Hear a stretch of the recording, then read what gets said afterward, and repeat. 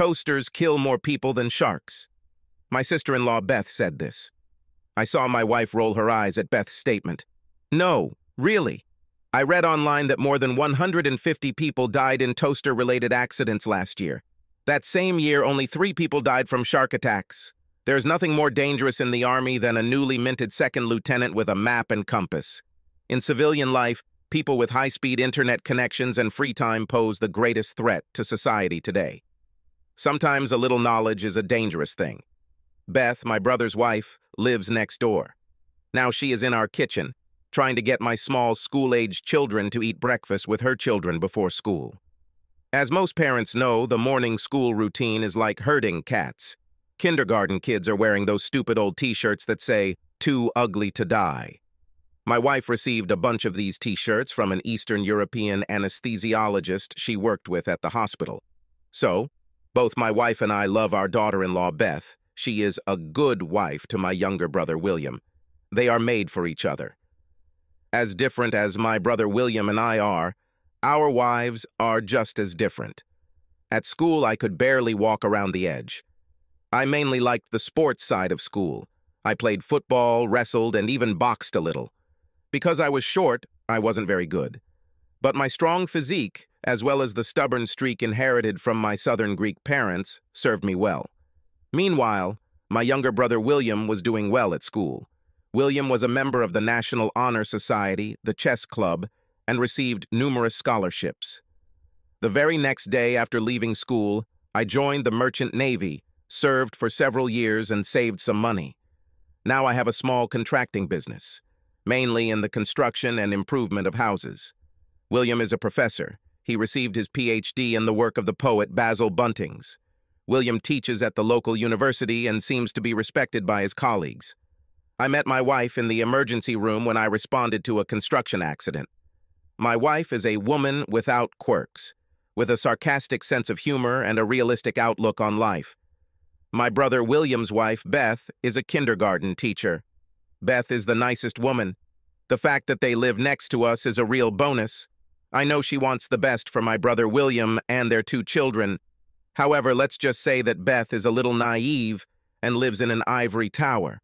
Today, Beth went on a rant about how dangerous toasters are. I poured myself some coffee. Beth, if toasters are more dangerous than sharks, then, logically, a shark with a toaster is the worst threat on the planet. Beth placed a plate of bacon in front of my son and looked at me.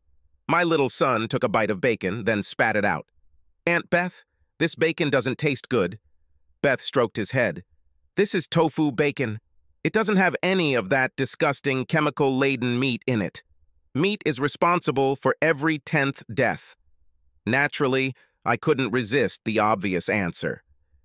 If meat is responsible for 1 in 10 deaths, does that mean tofu, fruits and vegetables are responsible for the other 9? My wife reached into my son's plate, then popped a piece of tofu back on into her mouth. She made a face before swallowing. "Beth, it's easier to change a person's religion than his diet." Beth just sighed and then clapped her hands. "Okay, kids, it's time to go to school. Everything is in a Prius." I grabbed my youngest son and his cousin in a bear hug. "Sit and enjoy your visit, Beth. I'll take the children to school." Beth waved her hand. "No, it's okay, Ron. I don't want you wasting gas on your big truck. Children will fit in a Prius." I threw the giggling boys over my shoulder and onto my back. "Beth, I run my own homemade biodiesel, so don't worry." I threw both boys into the air before catching them. "How about we let the boys decide?" I lowered the children to the ground and knelt in front of them. "What do you say, men? Want to ride in an Aunt Beth hybrid that spews kittens and butterflies from the exhaust?" Then I lowered my voice a few octaves to a growling baritone. "Or want to take a ride in a manly, testosterone-dripping, smoke-belching, tire-squealing, menacing, powerful Ford F-250 extended cab pickup with a Power Stroke engine and enough torque to pull a house down the street?" "Truck, truck, truck," the children chanted, jumping up and down. "I want a Testron, too." My youngest son picked up. I hugged all the giggling children. "Sorry, Beth, the masses have spoken." Both my wife and Beth smiled as I ushered the kids out the door, lugging backpacks with various cartoon themes behind me. Leaving the children at school, I went home. Today was a paperwork day with bills, orders, payroll, etc. to deal with, so I'll be working from my home office above the garage. I was heading to the kitchen from the garage when I heard my wife's voice. "Oh, Beth, I could never do that to Ron." I know that eavesdropping on private conversations is impolite, but damn, this is my home. Silently, I moved closer to the door in order to catch what Beth had to say. This wouldn't have been published in Cosmo if it weren't true. His tricks will help you spice up your time in the bedroom. I heard my wife answer, "Beth, I don't need any tricks in the bedroom." "Yes, of course. But don't you want to excite Ron?" The wife replied. "Ron is a guy. To excite a guy, all you have to do is take off your socks." Beth didn't let her finish. "Okay. But how do you make Ron scream with passion?" My wife snorted before speaking. "I definitely don't want my boyfriend to scream during passion or at any other time. The only time my man should scream in the bedroom is if a stray bullet flies through the window and hits him in the ass while we're having sex." Beth continued. "Well, at least you should know what words to say to Ron so that he actually gets great sex." At that moment, I walked through the door. Both Beth and my wife looked up. Taking a look at them, I raised my hand in a closed fist. "Beth, let me tell you about what guys require for great sex." I raised one finger. "Number 1, want a woman." I raised a second finger. "Number 2, a woman must want." I added a third finger. "Number 3, don't talk. Shh." My wife just grinned, but Beth said, "Ron, not all men are like that. Take your brother William, for example. Beth, do you want me to take a cue from the guy who let his wife put diesel in their gas-powered hybrid? Prius?" Beth looked confused for a moment, remembering how I had to tow them home. Then there's the hassle of draining the fuel tank and restoring the Prius's functionality. "Ron, it wasn't our fault. The diesel fuel dispenser was painted green. We both thought this meant the fuel was environmentally friendly." I shook my head. "Beth, how the hell did you even get that big diesel gun into the filler neck of a Prius?" Now it was Beth's turn to smirk. "Ron, women are experts at making big things fit into small holes. We women simply know our bodies better. For example, women can climax simply from exercise." I shrugged. "Big deal. Men can experience climax just by watching women play sports." "Stop it, Ron," Beth said, "but I'm glad you're here. I can't decide what to get William for his birthday. A cooking set he had his eye on, or a sweater we saw in the university store." "No, Beth, forget about this stuff," I said. "Let me tell you what William really wants." Beth leaned forward. "What?" "Tell me, Ron, please." "It's a well-known secret, Beth. The best gift you can give William—" I paused for dramatic effect. "This is to satisfy him by caressing his manhood." Beth blushed and I continued. "It's always in fashion. It's just our size. We can never have enough. Never get tired of it. It always fits. We can always take another one. It's exactly what we wanted. It's never too late for another one. It's perfect for any occasion and goes with everything. All in all, the perfect gift." My wife stifled a yawn. "Okay, you two, go your separate ways." She cleared the dishes from the table into the sink. I came from the night shift at the ambulance. She pointed at me. "You, Ron, go do your paperwork. And you, Miss Cosmo, sex counselor," she pointed at Beth, "go bake some erotic cookies for your hubby, William." It was one of those wonderful Friday nights that all married men dream of. My wife worked the night shift at a hospital. The kids were away at some scout camp, so I had the whole house to myself. Plus my favorite sports team was playing on TV. Could life be any better? Leroy, my neighbor, sat in an easy chair while we enjoyed the game. We had fun, alternately praising and cursing the judge's decisions. You see, Leroy is a strange guy. He is gay, and the first openly gay person I know well. However, Leroy does not fit the stereotype of a homosexual at all. Leroy works as a fireman and is the blackest black man I have ever seen. The damn guy is also the biggest one I've ever met. With a height of 2 meters 8 centimeters, he weighs more than 113 kilograms, and this is not fat.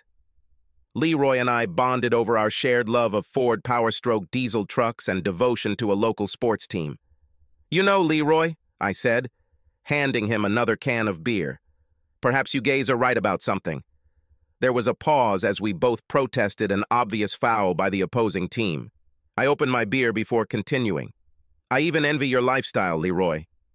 The refrigerator is stocked with beer, the toilet seat can be left up, and the TV is always tuned to ESPN. Hell, if it weren't for sex with guys, I'd be gay." Leroy smiled before stuffing a huge handful of chips into his mouth. "Damn it, Ron, you could never be gay." I shrugged as the TV showed some commercials. "What do you mean, Leroy?" "I can be gay too. There must be some website or something I could go to. Is it really that difficult?" Leroy shook his head and assumed a solemn pose. Then, in a deep voice similar to Darth Vader, Leroy said, "You poor heterosexual bastard. You will never understand the ways of my people." He spread his arms. "God loved us gays so much that he created many, many of us." "Damn, Leroy, I always thought there were so many gays that you guys could redecorate the earth." We both giggled, and then the house phone rang. I was going to ignore him. Most people who call me use my mobile phone. We still have a landline at home, mostly as a backup. Infrequent power outages have killed our cell service too often. However, it could have been one of the camp teachers, so I picked up the phone. Before I could say hello, a sad cry hit my ear. The voice was Beth, my sister-in-law, but it was hard to make out anything through the crying and wailing. "Ron, you have to help me. I was arrested." That was all I heard before the plaintive cry was heard again. "Beth? Beth, is it you?" I asked, interrupting the crying coming from the receiver. "You need to calm down. I can't understand a word of what you're saying." "I think you said you were under arrest. Take a deep breath and slow down." The sobbing slowed for a second. Then Beth's voice came back. Uneven, but at least I could understand it. "Ron, I'm locked up in Metro Prison. It's a big mistake. They think I'm a prostitute. They're going to charge me with prostitution." Beth burst into sobs again. "Prostitution!" I repeated the phone. Leroy's ears perked up as he grabbed the remote control and turned off the screaming TV. "Beth, calm down! Where is William?"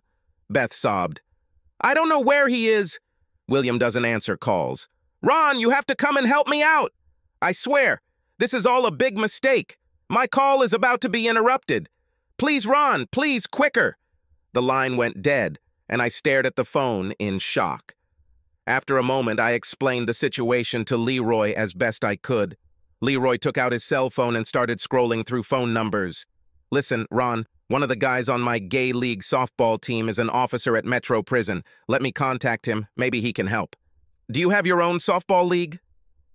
Leroy didn't look up as he dialed a number on his phone. "Yes, Ron, we gays have our own league." "What? Do you think we spend all our free time having sex?" I looked at Leroy shyly. "Well, something like that. I mean, I know that you have a gay pride parade every year, but..." Leroy waved his hand at me to shut up and began talking on the phone. After a few minutes, Leroy ended the call. "Okay, Ron, we have a break. My friend knows the staff who are on duty today. He will arrange for Beth to be taken to a secluded corner and the paperwork put aside until we arrive. Let's go. I'll drive." We both stood up as Leroy took the car keys out of his pocket. "Is Beth selling her ass?" He shook his head. "This must be some kind of screw-up. She and your brother are good people. This lady has a heart of gold. Remember when I first moved in, Beth brought me something to welcome me to the area?" Despite the situation, I laughed at the memory. "As I recall, Leroy, Beth brought you fried chicken, watermelon, and a large bottle of grape soda." Leroy smiled at me as we headed towards the door. "Yes, Ron, but Beth didn't do it out of meanness. She may be ignorant, but there is not an evil bone in this girl." I turned off the lights in the house. "I know, Leroy. Beth never knew any black people growing up. When you moved, she went online to find out what to bring you." Leroy nodded as we got into his car. That's what I mean, Ron. They don't make people like Beth anymore. Let's go save my favorite white lady and settle everything. Even with Leroy's connections, it took us several hours to get Beth out of jail. Now we were driving home, Beth sitting in the back seat and calming down a little. Leroy and I tried to keep a calm face as Beth told her story for the fourth time. It was just role play, Beth said, trying to touch up the mascara that, after all her crying, made her look like a raccoon. Cosmo says that all couples should feel free to allow their partners to participate in each other's fantasies. Leroy kept his eyes on the dark road and shook his head. You hetero whites have too much free time. I glanced at Beth through the rear-view mirror, a passing headlight illuminating her enough to show her embarrassment. Beth was wrapped in Leroy's old t-shirt from the trunk of his car. The t-shirt was so big that Beth swam in it. Given her small stature, Beth could use a t-shirt as a blanket. The t-shirt was necessary because when Beth was arrested, she was only wearing a hip-length coat. Damn, Cosmo is turning all you women into sluts, I muttered. Beth spoke as she dialed a number on her cell phone. Damn it, Ron! It is not my fault. This cop got it all wrong. Of course, Beth, you show up at a famous pickup bar wearing nothing but a trench coat. Then you invite an undercover cop to come out to your car in the parking lot and join you in the back seat. Well, what could go wrong?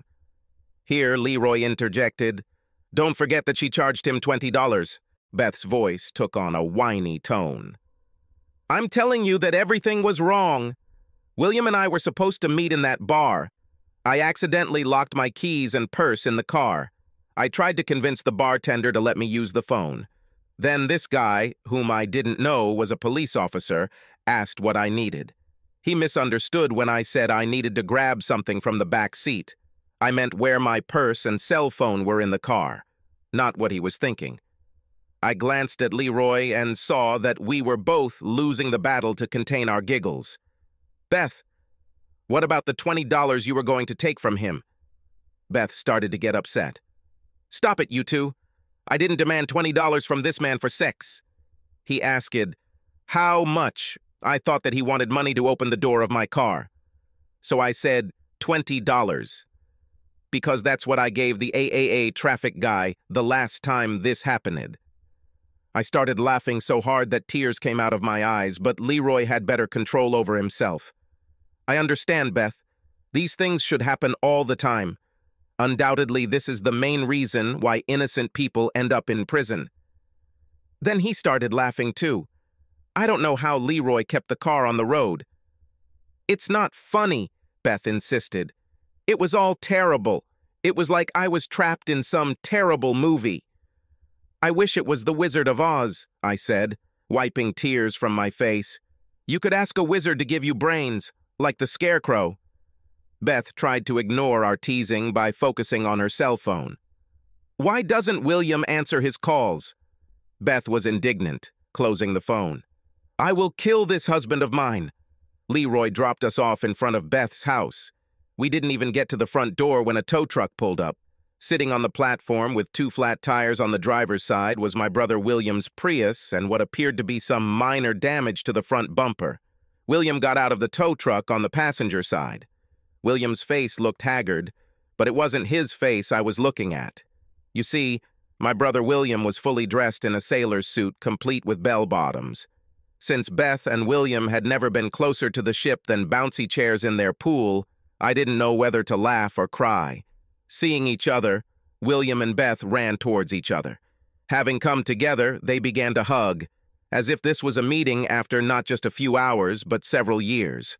As I helped the tow truck driver lower William's Prius into the driveway, I could hear Beth and William talking between their kisses. Drove off the road, dodging a squirrel. I was so worried. The search, the handcuffs, dead cell phone battery. Took forever to find the phone. The charges were dropped. The car is still at the bar. I couldn't call because I don't know your number. I always dial by name. I shook my head, looking between the hugging and kissing relatives and the damaged Prius. The tow truck driver came up to me and took off his gloves. Hey, buddy, he said, handing me a board with a clamp. Can you sign this? You're related, aren't you?" "Yes, he is my brother," I muttered, signing the forms and handing them to him. $20 bill. "But I'm wondering if it's too late to ask my mom to do a DNA test." A few months later, it was evening, and Leroy was helping me install a set of Bully Dog chips into my Ford Power Stroke. My wife looked into the garage. "Ron, your brother William just called. He and Beth need your help at their home for a few minutes. As the family's jack of all trades, I'm used to these types of calls about clogged drains, leaky faucets, and the like. This is a bit of a compromise since William and Beth always took our kids on trips that involved more than monster truck rallies. At first I thought that the children would be bored if they were dragged to things like the university exhibition on the Middle Ages. But Beth knows the kids, and they always come back raving about the armor and the cool collection of swords and battle axes. It was a clever way to get them to learn. Leroy decided to accompany me as I walked to William's house. Beth met us at the door in a short night robe. Candles were burning in the living room and a fire was blazing in the fireplace. Leroy, ever the fireman, raised his eyebrows at the open flame. Beth blushed a deeper-smelling robe. "It's our date night. We just finished decorating and bought all new furniture for the living room. Cosmo says we should—" I waved Beth away. Yes, I know. Cosmo said that you should bring ponies, handcuffs, and trapeze into your personal life. How are you? Where is William?" "William is upstairs. We heard strange sounds coming from the attic. I called you because I don't want William to face whoever is up there alone." Leroy turned to the door. "Ron, you go with William. I'll look outside to see if there's any sign of forced entry or break-in." I found William crouching under the attic hatch. In one hand, he had a flashlight with 4 large LR-14 batteries. In the other, a golf club. There was a knocking noise coming from the attic periodically. Leroy returned and joined us. "Guys, I saw a small hole gnawed in the outer screen of the attic. Looks like a squirrel has climbed into the attic. It's better to let her find a way out." He looked at his wristwatch, which seemed tiny on his huge wrist. "We can buy a trap in the morning if the animal is still there. The hardware store is closed now." Beth peeked out from behind the steps, ready to run as if a rodent was about to burst through the ceiling, and said, "William, can't you guys get rid of him? He scares me." William turned to us and then said in a low voice, "Can we do something?" He nodded his chin towards Beth. "She won't relax if that thing is prowling around." Beth loves these date nights. Do you know what I mean? 10 minutes later, the massive Leroy was walking up the attic stairs, a gunny bag in one hand and a battery-powered flashlight in the other. I was behind him on the stairs. William was standing at the bottom of the stairs. Beth was still in her position at the end of the stairs in the hallway. Leroy had just poked his head into the attic and was shining a flashlight around when the furry face of a squirrel appeared in the flashlight's beam. Leroy cried out in surprise as he and the squirrel found themselves face to face, just a few centimeters from each other. Then everything went to hell. Leroy tried to cover the squirrel with a matting bag. The squirrel jumped into Leroy's hair. Leroy dropped the burlap and flashlight to brush the rodent off his head. I was momentarily blinded when the bag fell on my face. William had it much worse. A large lantern hit him squarely on the bridge of his nose and then rolled over into his left eye. Things got worse when Leroy lost his balance and fell on top of me. We both fell down the stairs, landing on top of William in a heap on the floor. Then came Beth's blood-curdling scream as the squirrel circled around us, jumped over Beth's legs, and down the stairs into the living room. We unstuck ourselves from the pile and rushed to the stairs, just in time to see the squirrel run in a panic towards the fireplace and then jump out with its tail flaming to hide under Beth's new couch. The first, for all his size, was Leroy to go down the stairs. He turned the sofa, which was now on fire, upside down. I was right behind him. We grabbed the thrown pillows and began to chase the wild flaming squirrel around the living room, frantically knocking down small lights in its tracks. Finally, Leroy managed to put the animal out of its misery and stop its burning with a strategically placed pillow, suffocating the flaming creature. Then, when I thought it couldn't get any worse, Hysterical Beth screamed, "Sofa! My sofa!" Leroy and I turned to face the flames jumping from the overturned couch. "William!" I shouted to my stunned brother. "Open this damn window!" I pointed to the large panoramic window in the living room. Leroy and I grabbed the edge of the sofa, which was not yet on fire. William, blood streaming from his nose, froze in place, one eye already beginning to swell. The flames from the sofa set my hair on fire. "William, now! We have to get this couch out of here!" I shouted to my brother. William snapped out of his stupor, grabbed a large brass lamp, and threw it at the large window, which created a large hole, and the glass shattered. "Once, 2, 3, quit!" Leroy shouted as we threw the flaming furniture out the window. It flew through a broken window, landed momentarily to crush Beth's rose bushes, and then exploded into a flaming mass of splinters on the front lawn. Suddenly, everything was silent. Only the burning sofa crackled on the lawn. Leroy took out his mobile phone and started calling some numbers. I looked back to make sure there were no more sparks. Beth looked around the room, huge burn marks on the new carpet, pillows blackened by pieces of fried squirrel and soot on the walls. The front window had remnants of broken glass around the edges of the frame. Beth covered her eyes with both hands and began to sob uncontrollably. William put his hand on my shoulder, leading me to the door. I saw his bloody nose and swollen eye in the glow of the flickering fire from the sofa.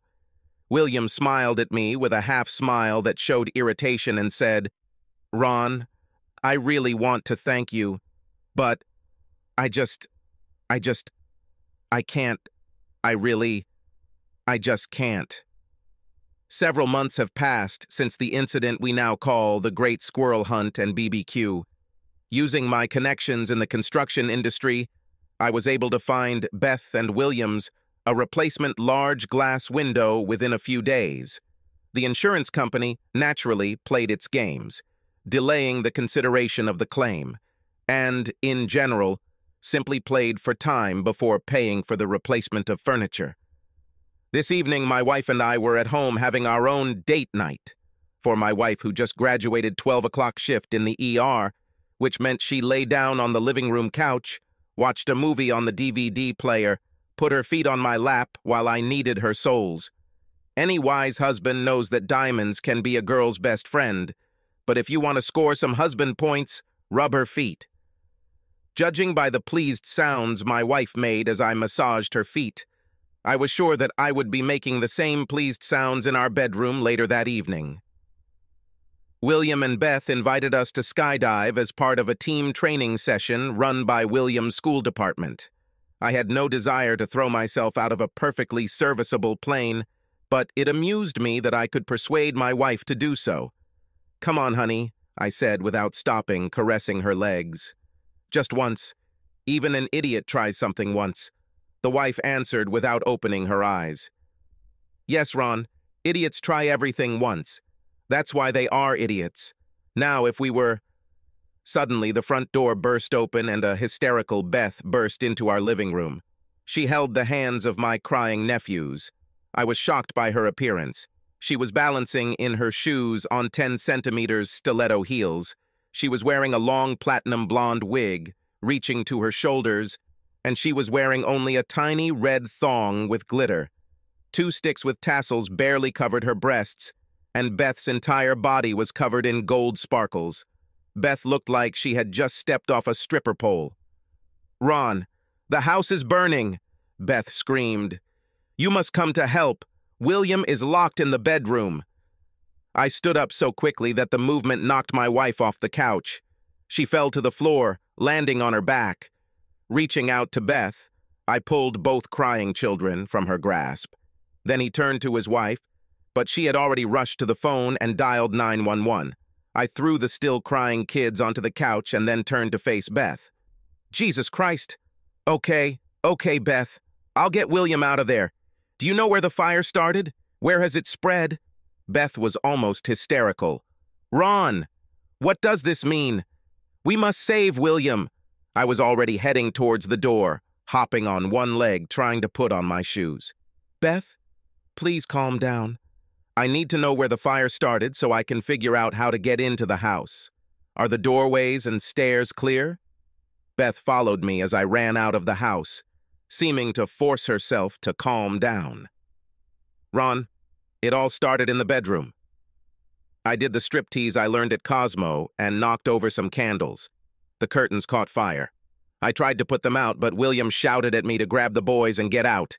I got to my truck and opened the cab to get the fire extinguisher I kept there. Beth, are the stairs clear? How did you get the kids out? Beth walked behind me in her fuck me right here in hard stilettos, still trying to control herself. I don't remember, Ron. There was smoke all around us as we ran down the stairs. Damn, I muttered, opening the garage door to take the 10-foot ladder. I turned and almost collided with Beth, who was right behind me. Beth, stay here. Ron, I can't stand around and do nothing. Beth pointed to her window on the second floor. My husband is there. I saw that it was about to flare up again. I pushed Beth towards the street and said, We don't have time for this crap. Get your lucky ass to the curb, Nemiddle Wellnabout. I used a fire extinguisher to break the window in my brother William's bedroom. It was small, good for kitchen fires and the like, but it was better than nothing. With only a few cuts, I flew into a room filled with smoke. I kept my head down, holding the fire extinguisher in my hand, trying to find William and the source of the smoke. William, I shouted, immediately regretting it as my lungs filled with smoke and I started coughing. Then I heard William's voice. Ron, Ron, Ron, get out of here. William's voice came from their 4-poster bed in the corner. I crawled over to her and stuck my head out from behind the mattress. William was lying on the bed, naked, and, Lord Jesus Christ, both of his wrists were handcuffed to the headboard posts. William coughed, turning his head towards me. Ron, get out of here. I tried to hide my shock. Yes, of course, William, and let my mother kick my ass again, like when I was a child, for leaving you. Never. Where are the keys to the handcuffs, Houdini? On the edge of the chest of drawers, William said, coughing and pointing with his chin and foot. Stumbling through the smoke, I headed towards the chest of drawers, but tripped over something and fell, crashing into the chest of drawers. I watched it in horror as the key fell from the dresser to the floor, bounced once, and then slid into the hole in the heating grate. Son of a bitch! I shouted as the key made its way to the stove in the basement. Smoke filled my lungs, reminding me not to take deep breaths. Crawling back onto Williams's bed, I began to tug at the handcuffs attached to one of the bedposts. Ron, where is the key? William coughed at me. The smoke became so thick that I could no longer see his face clearly. There's a problem with that, William. Are there any more keys? I said, tightening the handcuffs tighter. The damn bed was solid oak, I know, because I helped William lug it piece by piece up the stairs. No, Ron. Now get out of here. William tried to push me off the bed with his feet. No need, big brother. Take care of Beth and my boys. My shoulders tensed, and I felt the veins bulge in my forehead as I pulled on the cuff. Take care of Beth yourself, I said, gritting my teeth. You know that my wife will not allow me to have a harem. I thought I felt a slight jolt at the head of the bed as I was overcome by a coughing fit. The next moment I realized that I was lying on the floor, trying to get up, but my body refused to move. I felt warm, and then my vision started to become blurry. I tried to get up, but reality was disappearing. So this is how it will end, I thought. I know that my wife will take care of our children. I hope she will be happy. My body began to rise. I saw a bright light approaching me. Damn it. I knew what it meant. I was not ready to leave and would fight St. Peter himself, at the gates of heaven or hell. I tried to struggle when a deep voice filled my ears. Relax, Ron. Now I have you. Everything will be fine. I'm taking you away from here. You did well. Relax. Get away. I hit with all my strength and hit something hard. Now I was confused. When did the Grim Reaper get an earthly body? Ugh, son of a bitch. Ron, that hurts. Suddenly, cool air washed over my face as something was placed on my face. The deep voice continued, Calm down before I kick you in that puny truck of yours. I recognized this voice. I opened my eyes and saw Leroy's face. He held me in his arms like a child. His oxygen mask was on my face. "William, William," I croaked, not sure if Leroy understood since he kept his mask on my face. Leroy understood what I wanted and turned us to face the bed. William's bedroom was filled with firefighters in colorful gear. The bright lights on their helmets cut through the smoke. One firefighter was working on William, who was also wearing a firefighter's mask, supplying oxygen. Another started up a chainsaw and began sawing through the head of the bed, to which one of the handcuffs was attached. Two other firefighters pulled a hose through the window and quickly brought the fire under control. The chainsaw roared as it sawed through the first headboard post. As the firefighter began to move to the second handcuff support, the chainsaw stopped with a growl. After a few seconds, he turned to Leroy. "The damn thing jammed again!" Leroy threw me over one shoulder as if I were weightless. I saw him grab a fire axe from one of his colleagues. In Leroy's massive paw, it looked like a small hatchet. "Move!" Leroy barked at the men gathered around William's bed. Like Paul Bunyan of old, Leroy swung the fire axe in a mighty arc. In just 2 blows, the post with the remaining handcuff fell like a sapling. Handing over the axe, Leroy walked to the window and handed me through the window to the waiting paramedic. The entire time I sat on the edge of the fire truck, sucking oxygen, my wife was next to me. We waited for the ambulance to arrive because, despite my protests, my wife was going to take me to the hospital. She made sure I understood it wasn't a request. A sizable crowd had gathered, attracted by fire trucks, lights, and sirens. I saw that Beth was wearing a coat over her stripper outfit. She shifted from foot to foot, trying to keep an eye on her bedroom window while being held back by a police officer, providing crowd control. When Leroy climbed out of the bedroom window, the large gathering of our neighbors erupted in loud cheers, and some began clapping. Leroy came down the stairs with William slung over his shoulder. William was as naked as the day he was born, with handcuffs hanging from both wrists that still had pieces of the wooden headboard posts attached to them. Judging by the number of flashes, it seemed that everyone below was recording this moment on their mobile phones, to later post on Facebook and YouTube. I had no doubt that soon there would be much more information about William on the internet than he would like. As a result, both William and I were left under observation and were released the next day. William's house was not too badly damaged, although the bedroom had to be gutted, but everything else was mostly damaged by smoke and water. We all love William and Beth, but I can't tell you how relieved I was when I saw a big stack of Cosmo magazines on the curb the next day of trash pickup. Subscribe to our channel so that your second chaff doesn't cheat on you, and go ahead and listen to the next story, because this story is nothing compared to the next one. If you're under 18, don't even think about listening to the next one.